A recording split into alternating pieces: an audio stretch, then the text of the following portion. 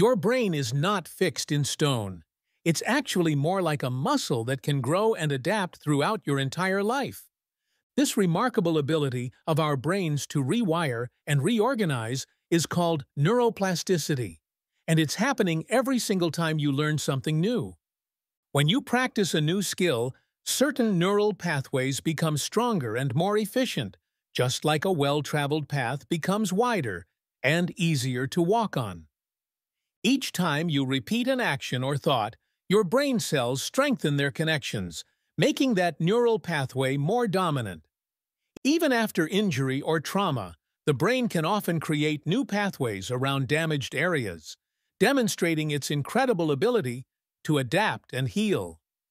This plasticity is also crucial for forming and storing memories, as your brain physically changes its structure to hold on to new information. Different types of learning activate different regions of your brain, creating a symphony of neural activity that strengthens multiple areas simultaneously. These changes can happen rapidly. New connections can form within hours of learning something new. By engaging in activities like meditation, exercise, and learning new skills, you can actively enhance your brain's plasticity throughout your lifetime.